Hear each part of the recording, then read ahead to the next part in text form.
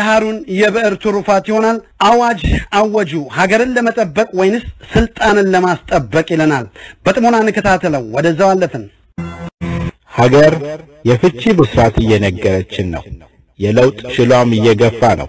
ያላዋቂ አዋላጅ የለውጥ ሽሉን እንዳያጨናግፍ ከመቼውም ጊዜ በላይ ሀገራዊና ትውልዳዊ ኃላፊነት የብዙዎች ልቦና እንዲሆን ጥሪ ቀርቧል። የሰላማዊ ትግል ጌጦች ፍትህ ለዜጎች ሁሉ ሐሳብ አራማጆች ለሀገር ጥቅም ለለውጥ ነጋሪት ለሥርዓቱ ማክተም መፈታታቸው ጠቀሜታው የላቀ ነው። ባሳለፍነው ሳምንት ሸገር አዲስ አበባ ከውጥረቷ የፍቺ ብስራቷ የደመቀ ነበር። የነጻነት አየር እየወበቀን ነው። አሁንም በርካታ የህሊና እስረኞች በሥርዓቱ የፖለቲካ ምክንያት ያልተፈቱ ወገኖች አላቃጠልንም አልገበልንም የሚለው ድምጻቸው ሊሰማ ይገባል። ዜጎችን ያስደሰተው የፍቺ ዘመቻ መንግስትን የስጋት አዋጅ ውስጥ እያንደረደረ መሆኑ አግርሞት ፈጥሯል። የለውጥ ጥያቄን አዘናጋበታለሁ ጊዜ ገዛበታለሁ ያለው የህዝባዊ ተጽዕኖ ፍቺ ጉዳይ ትግሉን ማፋፋሚያ የሥርዓቱ ግፍ ማነጋገሪያ የለውጡ አይቀርነት ማብሰሪያ በሆነበት ዛሬ የጋራ የሀገር ባለድርሻዎች ባልተግባቡበት አዋጅ ተጎስሟል። የምክር ቤቱ ውሳኔ አሟጋች ቢሆንም የእስር ፖለቲካው ማገሸቱ አይቀሬ መሆኑን ስጋታቸውን የሚገልጹ ብዙዎች ናቸው። እነዚያ ከስር የተፈቱ የሥርዓቱ የፖለቲካ ሰለባዎች ንግስናን ያልተቀቡ በህዝብ ልብ ውስጥ የነገሱ የእስር ቤት ንጉሳኖች ይሏቸዋል። የለውጡን አይቀሬነት የፍትህ ነጻነት መስዋዕትነታቸው ዛሬም ጽናታቸው ልብ ያሞቃል። መስዋዕትነት የለውጥ ታሪክ ምዕራፍ መሆኑን ይነግረናል። እስረኞቹም የጠቅላይ ሚኒስትሩ የስልጣን ማክተሚያ መታሰቢያ መሆናቸው የታሪክ ምዕራፍ ከፍ አድርጎታል። ሀገራዊ ፍቺን ጉጉት አሳድረዋል። ስልጣን አልባው የቀድሞ ጠቅላይ ሚኒስትር የሚለው ታሪክ ተጀምሯል። ከጦር ሜዳ ውጪ የተገኙት አቶ ኃይለ ማርያም ደሳለኝ ከመለስ ሙት መንፈስ ሳይወጡ ታላቁ መሪያችን ከሚለው ውዳሳቸው ሳይፋቱ ከስልጣን መፋታታቸው ነፃ መሆናቸው ስልጣን የህዝብ ባለቤት መነቃቂያ ደውል ሆኗል። ራሳቸውንም ለማግኘት ጊዜ ይኖራቸዋል። ከስሌት የስልጣን ፖለቲካ ባለቤትነታቸው ተላቀው የፖለቲካ ስልጣን ታሪክ ለመፍጠር ምህዳሩን ለማስፋት በትረ ስልጣኑን መጠየፋቸው መልካም ጅማሮ ነው። እሳቸው ዛሬም የሴራ ፖለቲካ ማስፈጸሚያ ከመሆን መትረፋቸው ጊዜ የሚፈርደው ነው። መለስ የተወልን እቅድ ከሚል የተተኪነት እስር የፍቺ ጥያቄ ማቅረባቸው ከሳቸው በላይ ሀገር ነጻ ትሆናለች። ትውልድ ከሙት መንፈስ ይፈታል። የመለስ ራዕይ ብሎ ጩኸት ያደክማል ያማልም። ትውልድ የራሱ ራዕይ አለው። ሀገር የግለሰብ ውበት አይደለችም፣ የጥምር ድምቀት እንጂ። የትኛውም ሰው የሚያመራው ነጻነት ፍለጋ ነው። የፍትህ ፍለጋ ራዕይ ሲነስብ ታሪክህን ለማኖር ትጥራለህ። ታሪክ የቡድን ውጤት ይሆናል። ግለሰባዊነት ይፈርሳል። የትውልድ የነፍስ ወከፍ ነጻነት ፍለጋ በአምባገነን የህወሓት ፓርቲ በፍርፋሬ በምቾት ዞን ቢደለልም የፍትህ ተስፋውን ቢያርቀውም ፍትህ፣ ነጻነት፣ ሀገር ከምንም በላይ ያሉ ለመሆናቸው መሟገት ጉንጭ ማልፋት ነው። የጥምረቱ የለውጥ ታሪክ ባለድርሻዎች ሀገር የመታደግ ትውልድ ኃላፊነት የመቀበል ህዝባዊ ንቅናቄያቸው የህዝባዊ ለውጥ ታሪክን ወልዷል። ዛሬ ሀገር የመታደግ እንጂ ስልጣን የማስቀጠል ምዕራፍ ተቋጭቷል። ሁሉም የሁሉም እሴት ያለበት ክብርና እኩልነት የሰፈነበት ሀገር ማግኘት ይሻል።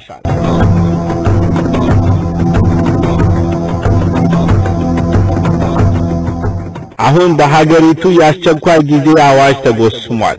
የአዋጅ ግብ በመንግስት እይታ ህገ መንግስታዊ ስርዓቱ አደጋ ላይ በመውደቁ እንደሆነ ተነግሯል። ህገ መንግስቱን ለማፍረስ ህገ መንግስቱን ለመናድ የሚሉ የመንግስት ተለምዷዊ ክሶች ይህ ህገ መንግስት የየትኛውን ሀገር ዜጎች ነው የሚያስተዳድረው የሚል ግርታ ይፈጥራል። ባሳለፍነው ሳምንት የተፈቱት ወገኖቻችን መንግስት የጠላውን ያሰጋውን መጠበቂያ በሆነው የጸረ ሽብር ህግ የተከሰሱ ሲሆን ህገ መንግስቱን ለመናድ የሚል እንደነበር የመንግስት ፍትህን የመቅበሪያው የክስ ፋይል ይነግረናል። በስልጣን ላይ ያለው ህወሓት መራሹ መንግስት ህዝብ በመንግስት ላይ ለምን ህዝባዊ ተቃውሞ ያደርጋል ከሚለው መሰረታዊ የህዝባዊ አመጽ የሥራ ማቆም አድማ ምክንያት ጀርባ ካለው እውነት ይልቅ የህዝብ ደህንነት ስጋት ሽፋን በአስቸኳይ አዋጅ ሀገር ማስተዳደር የብሔራዊ መግባባትን ምህዳር ማጥበብ ጊዜ መግዛት ህዝባዊ የለውጥ ጥያቄን ለማጨናገፍ የሚደረግ የሴራ ፖለቲካ የህወሓት ኢህአዴግ በቀል የትግሉ አስኳል ነው። ለቁርሾ ማስፈጸሚያ በየትኛውም ጉዳይ የህግ ሽፋን ያላብሰዋል። ፓርቲው የፍትህ መንደሩ ጠቅላይ ነው። አቃቤ ህግ የህወሓት የስልጣን ጋሻ ነው። አሁን ከሁሉም በላይ በዚህ የአስቸኳይ ጊዜ አዋጅ ተቀዳሚው ሥራ የለውጥ ፍዘትን መፍጠር ነው። የህወሓት ፓርቲም ጥንድ ጉዳዩ ያቀሙበትን በህጉ ሽፋን ማደን ነው። ሰፊው የህወሓት ደህንነቶችም የሥራ ጫና አሁን ነው። ለሥርዓቱ ስጋት ናቸው የሚሉትን ያስፈራራሉ፣ ያሻቸውን ያስራሉ፣ የብቀላ ሥራቸውን ያበዛሉ። በህዝባዊ ተቃውሞ ጊዜ ዳውን ዳውን ወያኔ በቃ እያሉ ህብረ ዜማ ያሰሙ አድኖ ማቅረብ ማሰር የአስቸኳይ አዋጁ የበቀል ሽፋንና ዜጋን ማሸማቀቂያ እንደሚሆን ብዙዎች ጥርጣሬያቸውን ይገልጻሉ። በርካታ የሀገር ዜጎች በስልጣን ላይ ባለው መንግስት እምነት የላቸውም። በዜጎቹ እምነት የማይጣልበት ስርዓት ለተረጋጋ ማህበረሰብ ሳንካ ነው። ዜጎች ለሀገሩ ሰላም ለትውልድ ተስፋ ሊሆኑ የሚያስችላቸውን ቁመና ራዕይም ያጨናግፋል ሲሉ የሚሞግቱ ብዙዎች ናቸው። ህዝብ በራሱ ችግር ሆኖ አያውቅም። የህዝብ ችግር ፈጣሪዎች የሥርዓቱ መርህ የገዢው ሥርዓት ቅጥረኞች መሆናቸውን መካድ ይከብዳልም ይላሉ። የጠመንጃ ሥርዓት ቀፍዳጅ ህግ ብሔራዊ መግባባትን አያስገኝም። የስጋት ሀገር ለዜጎች ሁሉ ምቹ አይደለም። የአዋጅ መብዛት መንግስትን በአስቸኳይ ጊዜ አዋጅ እየደገፉ ሥርዓቱ ልማታዊና ዲሞክራቲክ ነው ማለት አስፈሪም ነው። አስቸኳይ አዋጅ ዜጎች ላይ ስነ ልቦናዊ ጫና ይፈጥራል። ስልጣን የማስቀጠል ድጋፍ ይመስላል። የአስቸኳይ ጊዜ አዋጅ ድጋፍ የሥርዓቱ መሳሪያ ለሆኑ የበቀል ደህንነቶቹ መጠለያ ሆኖ የዜጎችን ደህንነት ይሰልባሉ። በዚሁ የአስቸኳይ ጊዜ አዋጅ በርካታ አክቲቪስቶችን ለማደን የተደረገው ድብቅ ሴራ ይፋ እንደሚሆን ግምታቸውን የሚሰጡ ብዙዎች ናቸው። ይህ ሁኔታ ለተራ ወንጀለኞችም ዝርፊያ የመጋለጡ ሰበብ ባለፈው ዓመት የነበረው የአዋጁ ጥላ ይነግረናል። መንግስት እገታዋለሁ ያለውን ህዝባዊ ስርዓተ ተቃውሞውን ላይደገም የሚለውን አምባገነናዊ መህሩ ላይ ሙጭጭ ብሎ የህዝብ ስጋትነቱን ይዞ ቀጥሏል። ህዝብ እየታሰረ እየተገደለ እየተሰደደ በስልጣን ላይ ያለው መንግስት በቃህን እያለ ይገኛል። ዛሬ ኢትዮጵያ ከለውጥ የገዘፈ ጥያቄ እንደሌላት የሚናገሩ ብዙ ናቸው። ይህ የለውጥ ማዕበል መፍቻ መቋጫው ሰላማዊ የስልጣን ሽግግር እንጂ በአፈሙዝ ጥላ ስር በአዋጅ ስጋት ስር መሆኑ አሳሳቢ ያደርገዋል። ህወሓት ኢህአዴግ የህዝባዊ አመጽን ለማጨናገፍ የአጋዚ ጭካኔን ለምን መረጠ? የህዝብ ቁጣን ለምን ከአፈሙዝ በቀለለ መፍትሄ አጣ? ሕፃናትን ሳይቀር ከመንግስት ወገን በመሆን ለተገደሉ በሴራ ፖለቲካ ለተሰደዱ ተጠያቂው ማን ነው የሚለው ጥያቄ ዛሬም ጥያቄ ነው። ፍትህና ነጻነት ጥያቄያቸው የሆነ ወገኖች ያላቸው ጥያቄ ህወሓት ከአዋጅ ይልቅ ለምን ለአመጹ ፍሬ ጉዳይ መፍትሄ መስጠት ምን አሸሸው ይላሉ። አሁን የለውጥ ጥያቄው መመለስ ሀገራዊ ሰላምና ብሔራዊ መግባባት እንደሚፈጥር ይታመናል። በርካታ ዜጎች የዘገየ ፍትህ ከፍትህ አይቆጠርም። የታሰሩት ጥያቄ አራማጆች መፈታታቸው የህዝብ ጥያቄ መፈታት ማለት ያለ መሆኑን ተፈቺዎቹ በአደባባይ ጥያቄያችንን መልሱ ብለዋል። በስም የማይታወቁ የህሊና እስረኞች ይፈቱ ብለዋል። በየትኛውም የአመፅ ትግል ውስጥ አደጋ መኖሩ ተፈጥሯዊ እውነት ነው። ይህን አደጋ የቀነሱ ጭራሹን እንዳይፈጠር ማድረግ የሚቻለው የመንግስት አዋጅ ሳይሆን በትረ ስልጣኑ ለህዝብ መብት ሲሰጥ እንደሆነ ይታመናል። ህዝባዊ መግባባት ደግሞ ትልቁ ጌጡ ይሆናል።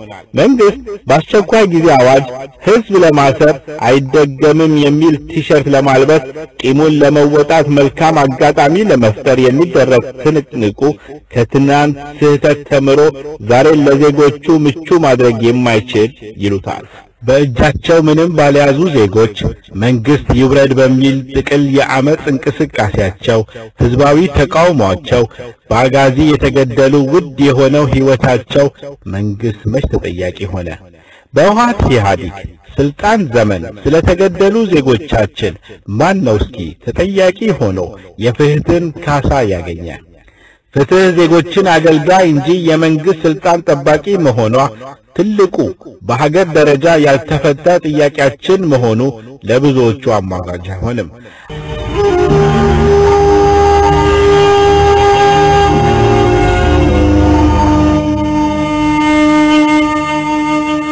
አሁን ጊዜው የደረሰ ለውጥ ቢገፉት በአዋጅ ቢያስፈራሩት በዜራ ፖለቲካ ቢተበትቡት ውድቀቱ የከፋ ያደርገው ይሆናል እንጂ ሰላማዊ ጌጥ አይሆንም። ለውጥን ያለመቀበል እምቢተኝነት የመከራ ቋት ከመሆን አይዘልም። የሀገር ህልውና በስልጣን ቆይታ አይሰፈርም። በብሔር ብዛት አይለካም። በሃይማኖት የተከታይ ቁጥር አይመዘንም። ከስር በኋላ ያለው የኢትዮጵያ ሙስሊሞች ብሔራዊ አጀንዳ ከመጅሊሳዊ ተቋማዊ ጥያቄ ወደ ብሔራዊ ጥቅምና እኩልነት የጋራ ሀገር የጋራ ኃላፊነት ምዕራፍ መሻገሩ መገለጫዎች ታይተዋል። ሀገራዊ ለውጡ የእሱ አሻራ ያረፈበት የእሱ ማንነት የሚንጸባረቅበት መንፈሳዊ እሴቱን ያጋተ እንደሚሆን የብዙዎች ስምምነት ሆኗል። ፍትህ ዘርና ሃይማኖት የላትም የሚል ሐሳብ ተንጸባርቋል። ከህሊና እስር ከተፈቱ ወንድሞቻችን ገዢው ፓርቲ በርካታ ተሐድሶና ጥልቅ ተሐድሶ በማድረግ ህዝባዊ ሀገራዊ መፍትሄ ማምጣት አልቻለም። ተገቢውና ወቅታዊ ጥያቄ መንግስት ስልጣኑን ማስረከብ ነው። ህዝብ አልፈልግም የማለት መብቱ ሊገፋ አይገባም። ዲሞክራሲያዊ ኢትዮጵያ ለዜጎች ሁሉ ዋስትና እንድትሆን አዋጅ የስልጣን ትከሻ ሳይሆን የሀገር ደህንነት ሽግግራዊ መረማመጃ መሆን ይጠበቅበታል። ከወንድም ሀሩን ባልደረባችን አቡ ፊርዶስን እናመሰግናለን። በመከታተል ላይ የምትገኙት የእናንተን የኛን የህዝብ ድምጽ የሆነውን ቢቢኤን ነው። የዕለቱ ፕሮግራማችን ማሳረጊያ የሚሆነው በኢሊባቡር ዞን በተለያዩ ከተሞች ከፍተኛ አገልግሎት ሲሰጡ የነበሩት በህወሓት የሚመራው መንግስት በሌሉበት 15 ዓመት ፈርዶባቸው ከተሰደዱ በኋላ ወደ ሀገራቸው የተመለሱትን ሼህ ሳሌህ አብዱልቃድርን አስመልክቶ ባልደረባችን ሳዲቅ ወደ ዞኑ በመደወል ሰዎችን አነጋግሮ ነበር። ፕሮግራሙ መቅረብ የነበረበት ባለፈው ሳምንት ቢሆንም ከኮሚቴዎቻችን መፈታት ጋር ፕሮግራሙ ዘግይቷል። ያንን ቃለ ምልልስ እናቀርብላችኋለን። አብረን እንከታተል። ወደዛው አለፍን። السلام عليكم ورحمة الله وبركاته. وعليكم السلام ورحمة الله وبركاته. እንግዲህ ሼህ ሳሌህ አብዱልቃድር በመቱ በጎሬ እንደዚሁም በከሚሴና በሌሎችም አካባቢዎች በጣም የታወቁ የሃይማኖት አስተማሪ ነበሩና ሼህ ሳሌህ አብዱልቃድር ግን ላለፉት 6 ዓመታቶች ከአካባቢያቸው ከቀያቸው ተሰደው እንደነበረም ይታወቃል። ከመሆኑም ጋር ግን የኦሮሚያም ክልላዊ መንግስት በጀመረው የምህረት አሰራር መሰረት ሼህ ሳሌህ አብዱልቃድር ወደ ቀያቸው ተመልሰው እንደመጡ ተነግሮን ነበር።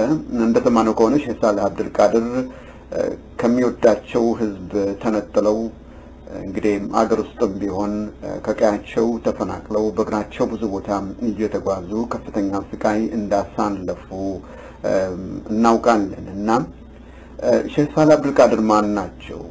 ለመቱ ለከሚሴ ለጎሬ እንደዚሁም በአጠቃላይ ሊባቡር ውስጥ ላለው ህዝብ ምን አይነት አስተዋጽኦ ያደረጉ ናቸው? ከፍተኛ አቀባበሉ ስለምን ተደረገላቸው? አቀባበሉ ምን ይመስል ነበር? እስቲ ይሄንን ጠቅለል አድርገው ቢገልጹልን። በተለይ ሼህ ሳሌህ አብዱልቃድር ማን ናቸው የሚለውን ቢያብራሩልን። ነው እንግዲህ በጠየቃችሁ መሰረት ሼህ ሳሌህ አብዱልቃድር ቀደም ሲል ለረጅም ዓመታት በኢሉባቡር ክፍለ ሀገር በከሚሴ ቀበሌ ገበሬ ማህበር አካባቢ ለረጅም ዓመታት ከ1992 ጀምሮ የሐዲስ እና የቁርአን ተፍሲሮችን ሲያስቀሩ የቆዩ ነበሩ። በአካባቢው ማህበረሰብ እጅግ ተወዳጅ ካልፎም ከሙስሊሙ አልፎ በክርስቲያኖችም ተወዳጅ የነበሩና ሐቅን ሲያስፋፉ የነበሩ ግለሰብ ነበሩ።